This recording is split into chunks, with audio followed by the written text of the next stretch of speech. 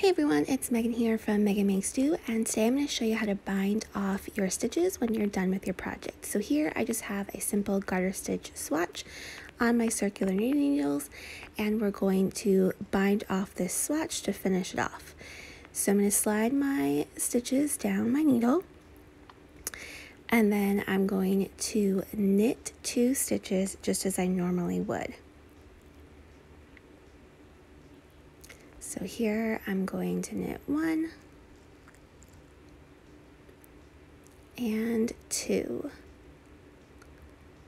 Okay, so now I have 2 stitches on my right needle, and I'm going to bind one of those stitches off just by inserting my hook from the left to the right over the stitch on the right. I'm going to slip that stitch over top of the stitch on the left and drop it. So that's 1 stitch bound off.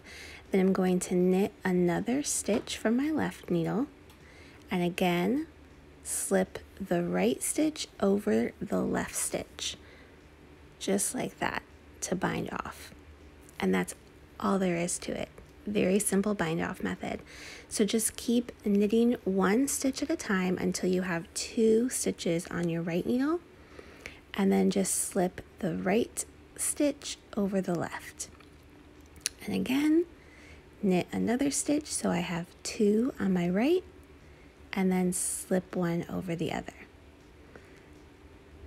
And this is going to give a nice neat edge to the top of our work, and it gives a great edge for if you have to end up seaming 2 pieces together.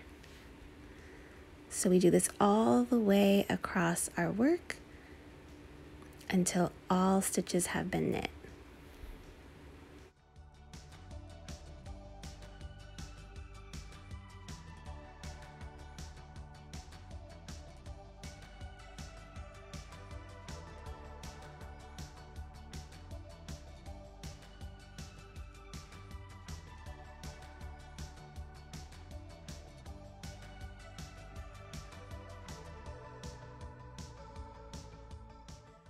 Okay, so here's our last stitch. We're going to knit that stitch and then slip our right stitch over our left on the right needle, and now we have finished binding off our work.